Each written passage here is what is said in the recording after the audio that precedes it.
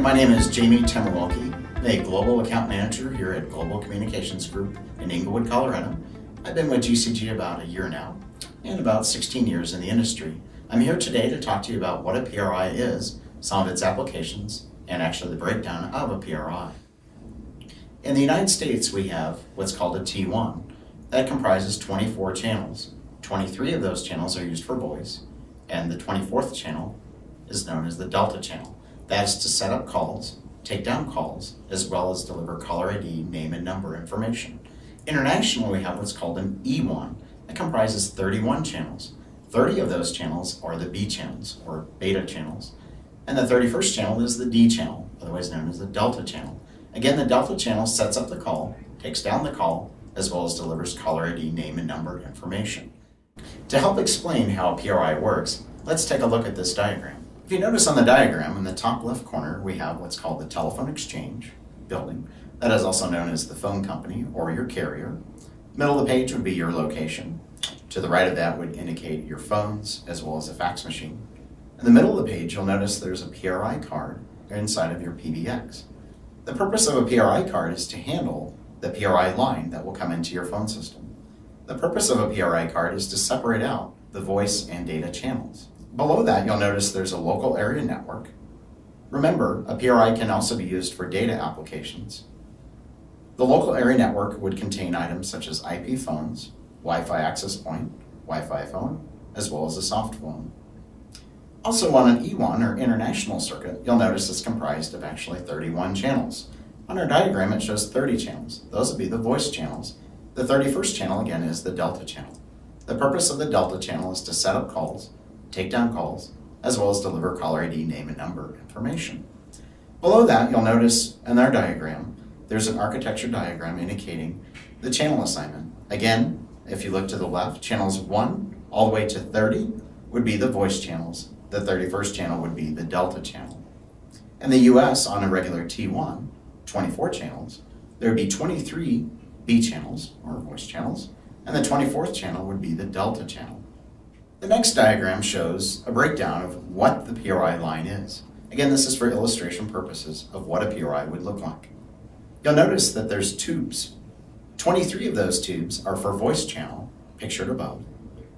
Those are also known as the B channels.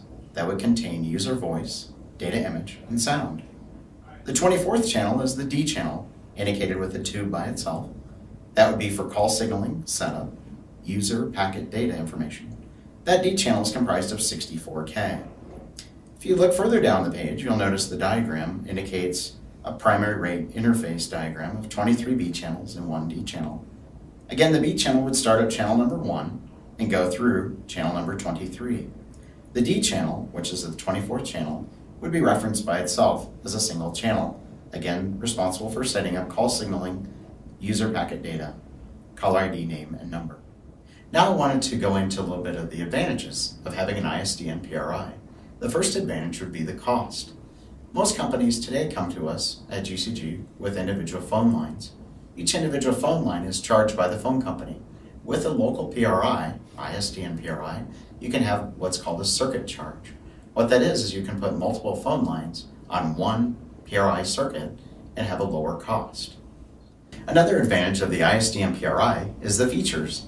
Some features that come with an ISDN PRI, or that you can add on, first would be a DID, direct inward dialing. That would be if you wanted to have an individual phone line assigned to one particular user. You can also have what's called a DOD, direct outward dialing. That would be used for an application of a call center. You also will have caller ID, that will be name and number delivered, as well as call hunting. Within call hunting, you can have both asequential and desequential. Asequential would basically start at the first channel, channel 1, go all the way through channel 23, and then back to channel 1. This would be a great application if you were to have a call center, have multiple users needing to answer the phone when someone calls in. You can also do desequential. Desequential would be as that you start on channel 23 and go backwards up to channel 1. The advantage of that would be if you have users that are sitting in a pool in a call center and they needed to answer a phone in a different priority. Now that I've reviewed with you what an ISDN PRI is, we've reviewed some of the features and benefits of a PRI, I wanted to share with you a diagram that will illustrate a way that we are actually using PRIs today to cut costs for organizations. As you'll see on the diagram, in the left corner we have public internet, in the middle we have carrier network, and below we have the phone company or the carrier. To the right of that, you'll notice it says private T1 circuit. To the right would be your locations, which would comprise your PC users, your servers, and also your phone system. With this type of application of PRI, we are migrating or merging internet traffic as well as voice traffic being delivered over a PRI. This is a great benefit to companies such as hospitals, financial firms, schools, manufacturers, and auto dealerships, just to name a few.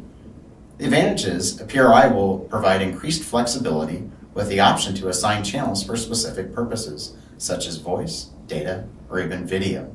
Most PRI circuits also come with SLAs, service level agreements, that ensures service uptime and call quality. As indicated in our diagram, you'll notice that you're having internet as well as voice being delivered over one circuit to your location.